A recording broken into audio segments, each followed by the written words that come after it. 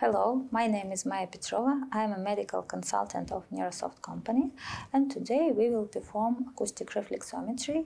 In particular, we will perform acoustic reflex on the IPSI and contra sides and the acoustic reflex decay after that using AudioSmart device. These acquisitions allows to evaluate the functional state of different neural structures which are formed the acoustic reflex chain: cochlea, auditory nerve, cochlear nuclei, brainstem, facial nerve nuclei, and facial nerve on the IPSI and contra sides. Specific changes of the acoustic reflexes thresholds observed in the different pathologies, for example, conductive or neurosensorial hearing loss with recruitment or no, or for example, different pathologies of the brainstem or facial nerve. Acoustic reflex is unconditional defend reflex, and it's registered on the highly enough intensities of sound. So we need to instruct our patient in a proper way.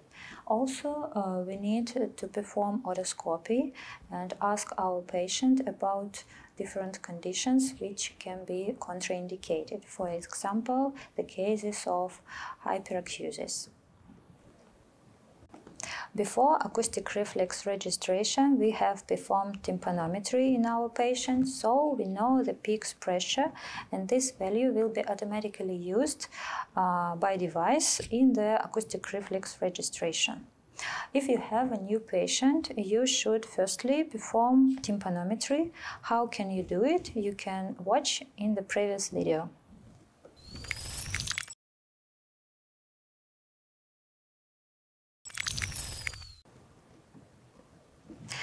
Before the start working with the device, we need to perform daily calibration using such type of test cavity with a volume of 2 milliliters or integrated cavity in the holder. To calibrate the acoustic reflex coefficients, we will use the big size cavity.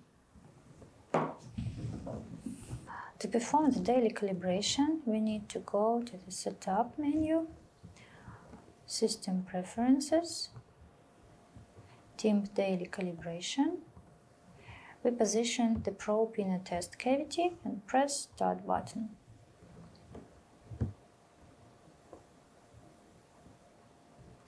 We see the measured volume and the calibration process on the different frequencies. Okay, when you need to perform the calibration of the acoustic reflex coefficients, you need to position the probe in a test cavity of big size and press OK. We need to choose the proper size and fit of the probe tip and put it tightly on the probe. For comfortable working, we need to place the special shoulder harness on the patient and position the impedance unit here.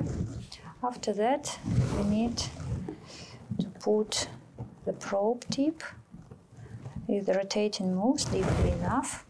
When we need to register contralateral acoustic reflex, we should use contralateral headphone. We connect it to a special socket in the plus TIMP block and position on the patient.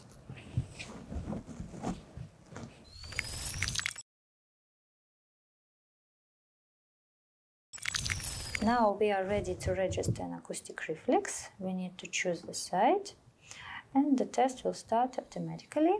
We see the seal control process, and now the IPSI stimulation is gone.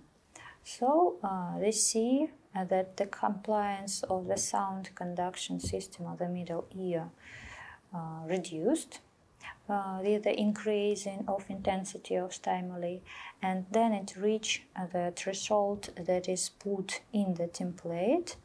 We can see here, yes, it reached the threshold, and the device automatically registers this intensity as the threshold for the acoustic reflex. Now they see that the IPSI trials is finished, and if we need a new trial, we can put here on the plus button and choose the necessary parameters. For example, I want to register the contra reflex on the 1000 Hertz and put here, and the trial will start. You see the stimulation is performed using the contra headphone, and normally the threshold on the contra side is almost the same, or in mostly cases a little bit higher than on the IPSI side.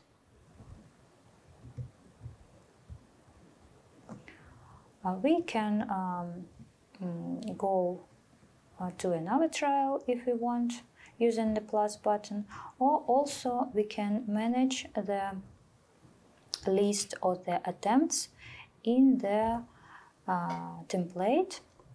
How can you make your own template? I will show you at the end of this video. After that, we can save the results or even print if you have a Bluetooth printer, or save and export to the PC.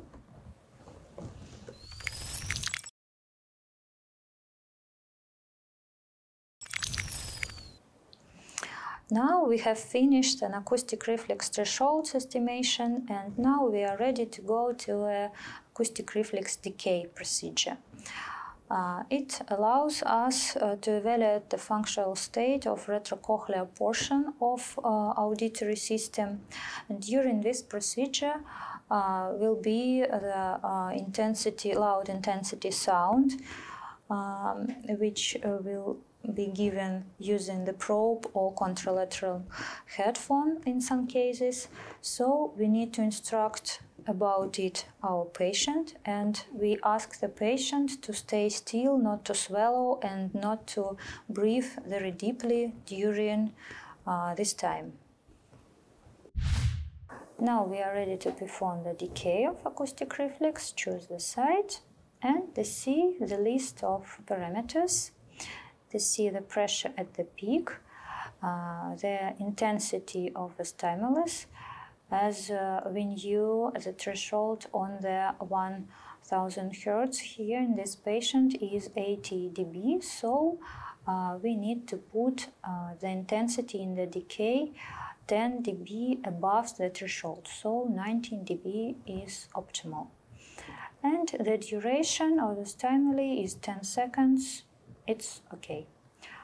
We start the process, and the sound will switch on to the 10 seconds, and to see the compliance reduced because the stapedius muscle is constructed during the sound.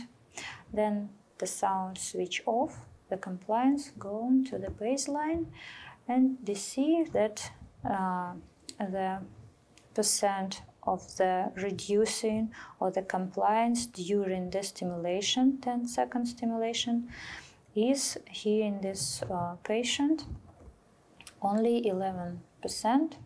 This is a normal value. The normal value is till the 50%, and in cases then the decay percent is above than 50%. It tells us about non-oncological pathologies of the retrocochlear, a part of auditory system. And if in your patient decay is more than 90%, it is very suspicious to the oncopathology, for example, vestibular schwannoma.